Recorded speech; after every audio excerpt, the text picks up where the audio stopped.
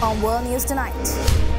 Back to basics. China goes back to lockdown while battling its largest COVID-19 outbreak since the initial Wuhan incident. Authorities taking measures tonight to curb a fresh outbreak while residents battle deja vu of the pandemic. No nukes. In a historic move, the nuclear superpowers of the world have all recognized the futility of a nuclear war. Could this be the beginning of a global nuclear disarmament? Can the world really get rid of the nukes while making it a safer place? Tonight, the details.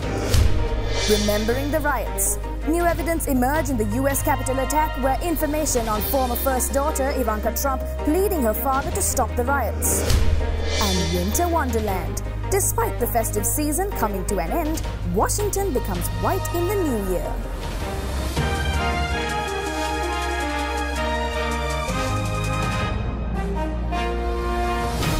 This is Derana World News Tonight. Reporting from Colombo, here is Anuradhi Vikramasinghe.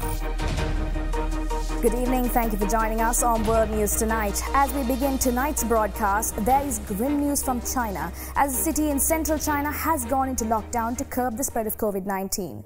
The municipal government of Yuzhou, Henan province, said all 1.2 million residents will be confined to their homes after just 3 asymptomatic cases were reported.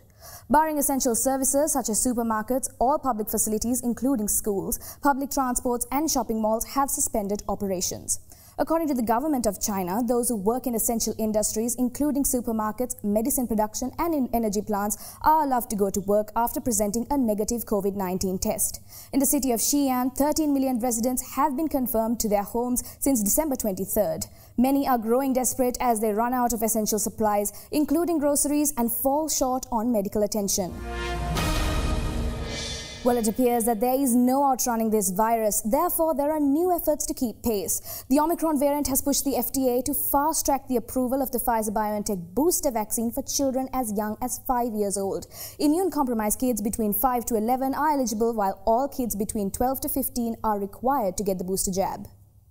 As COVID-19 cases continue to skyrocket in the U.S., the FDA on Monday authorized a third dose of the Pfizer-BioNTech COVID-19 vaccine for kids aged 12 to 15 and for 5 to 11-year-olds who are immunocompromised. The agency also narrowed the time for all booster shots to 5 months instead of 6 months after the primary doses, saying a shorter window could offer better and quicker protection against the Omicron variant. COVID cases are surging due to the highly transmissible variant, which health officials say could quickly overwhelm hospitals. Studies show boosters appear to be protective against Omicron. 2 shots of the mRNA vaccine are about 35% effective against Omicron, but a booster dose increases effectiveness to 75%, according to the CDC, based on data from South Africa and the United Kingdom. In authorizing boosters for young teens, the FDA said it reviewed data on the safety of a third dose provided by the Israeli Ministry of Health, including data from over 6,300 individuals 12 to 15 years of age who received a Pfizer shot. Israel on Sunday said it would offer a 4th dose of the Pfizer vaccine to people over 60 and medical staff. As the United States returns from a holiday break, it seems as though the world is on rewind. Schools in the U.S. are wrestling once more with how to safely teach the children, while parents are pushed to get their kids tested before entering schools.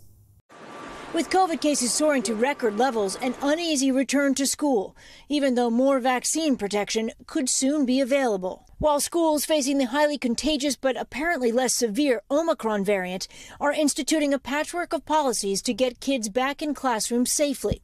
Cleveland and Atlanta schools are remote for the week. Other places delayed a return to class so children could be tested. In New York City, school doors swung open this morning, officials urging families to get their children tested. We're not in a good place. I'm going to be really honest with you. This is the winter surge we predicted. The New York governor placing an emphasis on keeping schools open. The question is, how do parents get these very rare test kits that you always see the lines for? We're going to put them in your hands. We're going to put them in the kids' backpacks. But they aren't there yet. Alina Konkin waited 2 hours to get her 11-year-old tested. There should be a more efficient and streamlined process. It's a similar story nationwide. Rapid tests are hard to find in stores. People are sitting for hours in their cars for PCR tests. The results sometimes taking days. As concerns grow over record numbers of children being admitted to the hospital with COVID. But at least some of those cases are children being treated for other conditions who happen to test positive for the virus. It's unclear if the number of severe COVID cases in children is on the rise.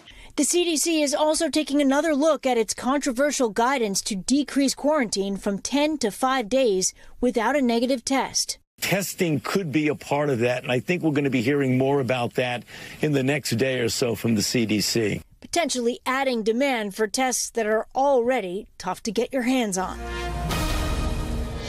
Israel has been proactive in its fight against COVID, but their zealous caution has taken a toll on its tourism industry. In a move to uplift the economy and move towards normalcy, Israel said it will admit foreigners with presumed COVID-19 immunity from countries deemed medium risk as soon as next week. Israel said on Monday that it will admit foreigners with presumed COVID-19 immunity from 199 countries deemed medium risk from next week. The move, which partially reverses a ban imposed in late November, suggests Prime Minister Naftali Bennett's government sees waning value in sweeping travel curbs, which have wrecked winter tourism. The new rules come a day after Bennett announced that the country will offer medical staff and those over the age of 60 a fourth coronavirus vaccine. Israel only approved the use of a fourth dose of the Pfizer vaccine for the immune-compromised and the elderly living in care homes last week. Over the past 10 days, daily infections have more than quadrupled, and COVID cases are predicted to reach record highs in the coming weeks. Bennett expects up to 50,000 could be infected daily. The rapid pace of infection has led to many Israelis waiting hours in line for coronavirus tests, although Omicron has not brought corresponding rises in mortality. Speaking in a televised address on Sunday, Bennett said the country was acting swiftly and decisively. Around 60% of the country's 9.4 million population are fully vaccinated, meaning they have either received 3 doses or have recently had their second. Australians have expressed anger at facing COVID test shortages and price gouging as the nation battles its most widespread infections yet. For more on this, we have our Derana World News special correspondent Timothy Phillip reporting from Melbourne in Australia. Timothy? Yes, Anuradhi. Last month, Australia lifted most of its strict domestic restrictions after reaching a 90% vaccination target. But the Omicron variant has fueled a surge in cases, now totaling over 25,000 a day. That's put intense pressure on testing and hospital systems, causing anxiety around the country. PCR tests have always been widely available in Australia, but the government began limiting who is eligible to receive them for free. It followed tens of thousands of people spending hours queuing outside testing clinics around Christmas. Isolation times blew out and test results were delayed.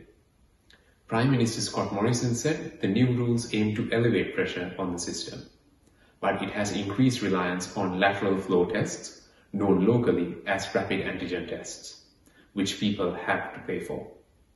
Morrison's government has been heavily criticized for a supply shortage, and many instances of price gouging have been reported. Back to you, Arun. All right, thank you. That was our Derana World News special correspondent Timothy Phillip from Melbourne in Australia. Let's go in for a short commercial break. More world news on the other side.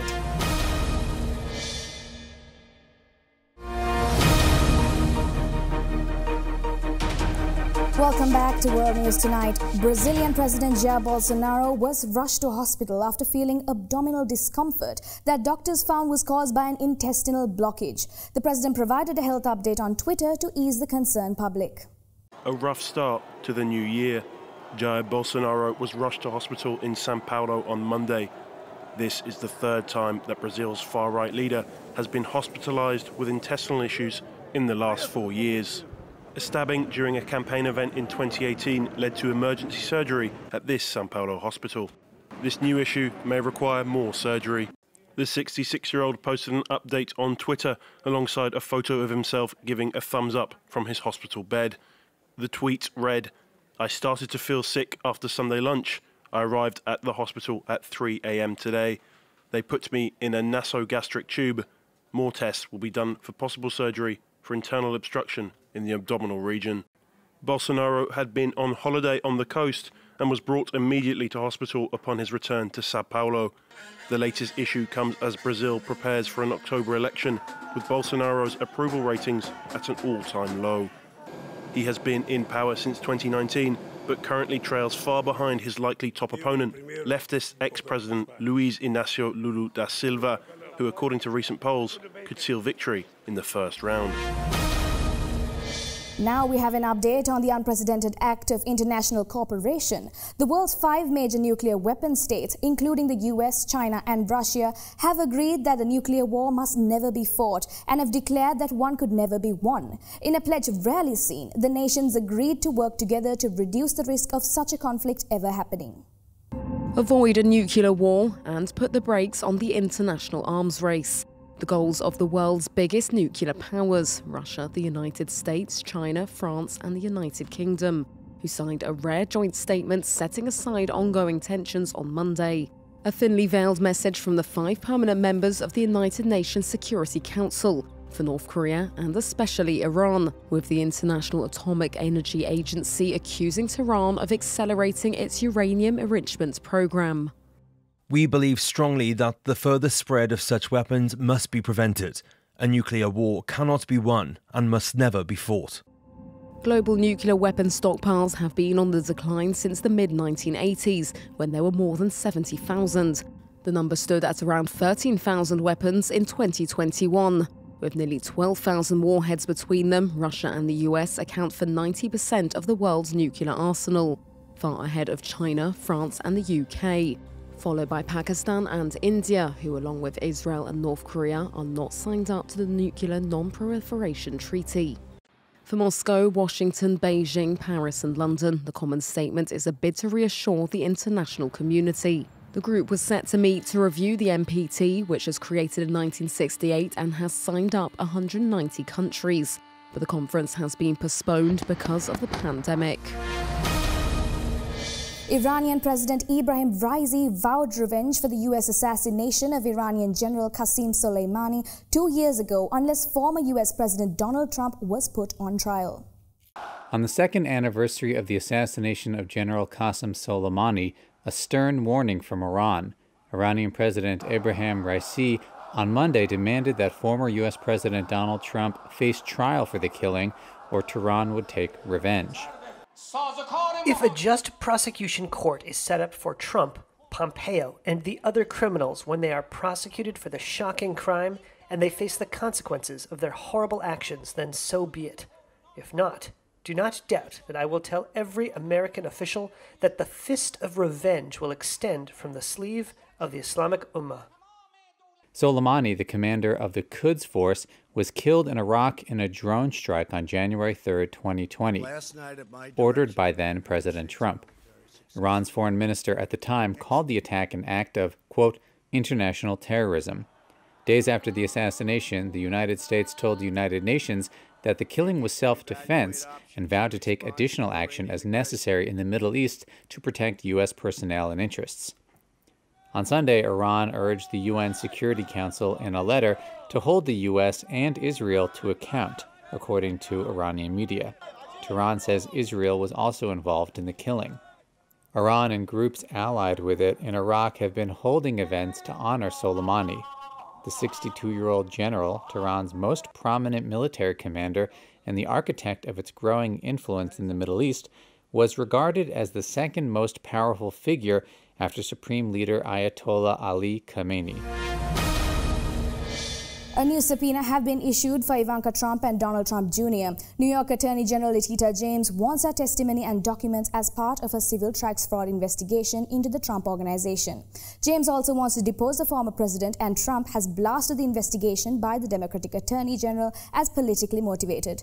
And then again, the House committee is ramping up its investigation into the January 6th insurrection, including evidence Ivanka Trump has asked her father to stop the violence as the first anniversary approaches.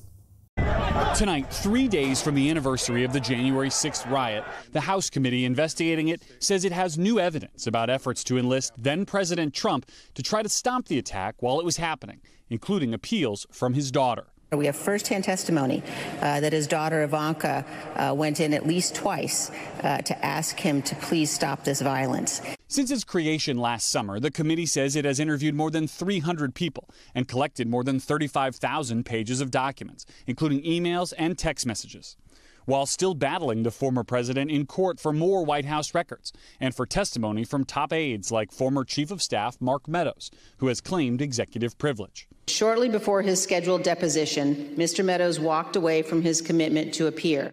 The committee aiming to hold public hearings and release a comprehensive report on the attack before the midterm election. But Republicans have slammed the credibility of the investigation because House Speaker Nancy Pelosi did not allow top GOP leader Kevin McCarthy to select members for the committee. McCarthy tonight accusing Democrats of using January 6th as a, quote, partisan political weapon. We have some good news for you. A new AI robot has been developed that can detect fine cracks in the lining of underground structures like tunnels. The robot is autonomous, meaning it can remove risks for people who will no longer have to go into such dangerous situations. A robot that looks like a small tank, 1.8 meters tall, moves slowly through a tunnel. As the cameras on the robot's arms scan the concrete lining, both big and small cracks appear on the computer screen.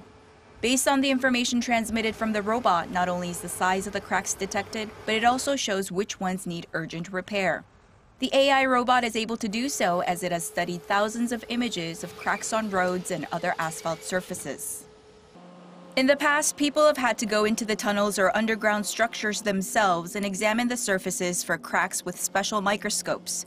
But this robot can detect cracks that are finer than 0.3 millimeters. Also, because these AI robots are autonomous or self-driving, they can maneuver through tunnels, sewers, and even underground facilities that are difficult to access without people having to go in themselves. As time passes, these tunnels need constant management and repair. The Korean research team plans to add functions to the AI robot so that it not only detects cracks, but also leaks or fires.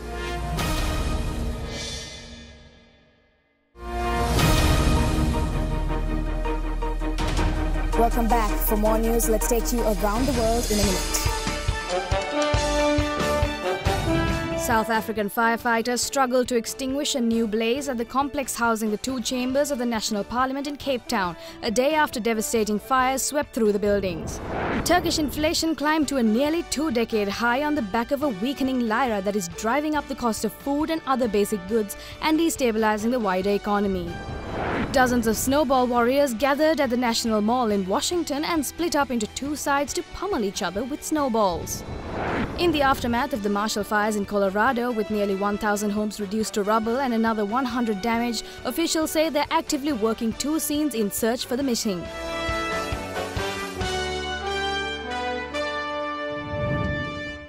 Apple became the first in history to have their stock reach $3 trillion in value. This success has been attributed to the investor confidence stemming from years putting out state-of-the-art, best-selling products. The assurance that they will continue this trend is the root of their stock value rising.